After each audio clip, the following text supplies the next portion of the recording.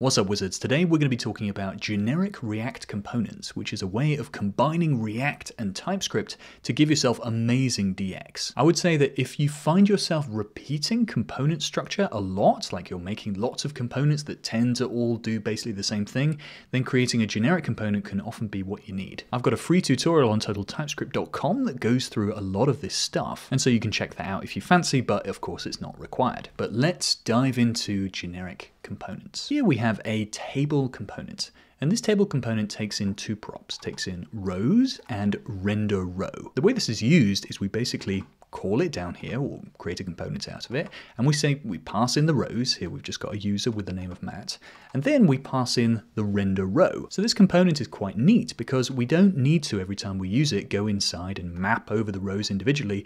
We basically delegate that to the component itself and then say, okay, grab these rows, and then we're going to just pass in the function that tells the component how to render the row. But you notice here we've sort of developed a relationship between two of the props, between rows and render row. Render row basically needs to know what the type of the rows are, and currently that is just typed as any. The reason for this, if we look at our table up here, these props, we have rows, any array, so we can pass in an array of anything, and we have a render row, which is react.fc, which is passed in any as the props. The way you would do this if you didn't know advanced TypeScript is you would say row and then pass in, let's say, ID string, or you might need to manually keep these up to date, and there's no actual guarantee that what we have in this row here is in any way related to what's being passed in the rows. So I could say ID string, and actually now we're just, sure, accessing a property called ID, which doesn't exist on the thing. It's just actually quite a lot of work, and it's not very safe to keep this maintained. So it would be a lot more powerful, a lot easier to use if this row here just understood what rows were being passed in. Now we understand this, let's tell TypeScript to keep track of what type these rows are. The way we do this is we add a type parameter to this table. So I'm going to add in two angle brackets just before these little parentheses here. And you notice immediately they sort of add in something weird here. So just remove the second one. That's sort of adding in a React fragment for us. Thank you very much.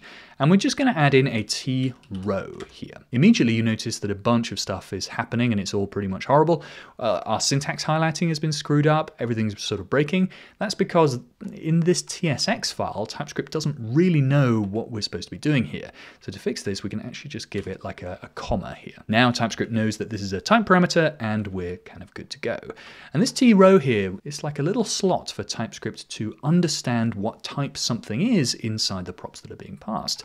And so instead of any here, we can now just pass it in as T row. This table now has gone from being just a normal component to being a generic component because we've added a type parameter to this component. We can actually check what this is being inferred as with this nice little trick. If we basically say table here and we call it manually, we can hover over this call and we can see that it's being inferred as number. So rows number here, if we change these to strings, for instance, so ABC, you can see it's being inferred as string. So this little angle brackets thing here. So this means now that this function that we're calling is keeping track of the thing being passed in. That's great. But now we just need that string to be passed into react.fc here. And the way we can do that is to go up here, and instead of any, we just mark it as T row. Now if we go back down to our table here, we can see that render row is now react.fc being passed in string. And there's one more thing down at the bottom here, which is it's now working inside our component call as well. So we have render row here, which is a react.fc with name string being passed to it. So the reason I got you to call it manually here is because there's no actual way, if we hover over table, it doesn't actually show the type that's being inferred there, which is kind of annoying. But anyway, we are nearly done. But we do have an error up the top here, which is basically saying type T-row is not assignable to type intrinsic attributes and T-row. The reason for this is that we're spreading in this row into our render row here. So we actually need to add a constraint into T-row because not everything can be spread, essentially. So we need to constrain it to say this now should only be essentially a record of string and any. And what we're doing here is we're saying the thing we pass into T row here has to be an object of some kind. void. This means we can no longer pass things that are just like numbers here. So if we pass in 1, 2, 3, for instance, then it's going to error because number is not assignable to this object thing.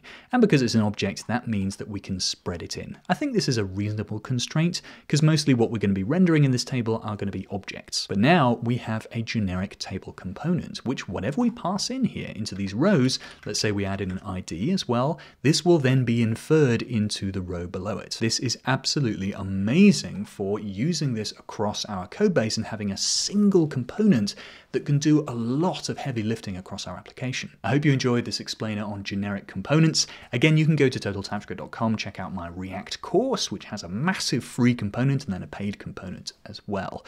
It's been really cool showing you these, of course. I will have another video and maybe a sort of floating head here that you can say hello to and subscribe to. And please do like the video and share it around if you found it useful. But anyway, I will see you very soon.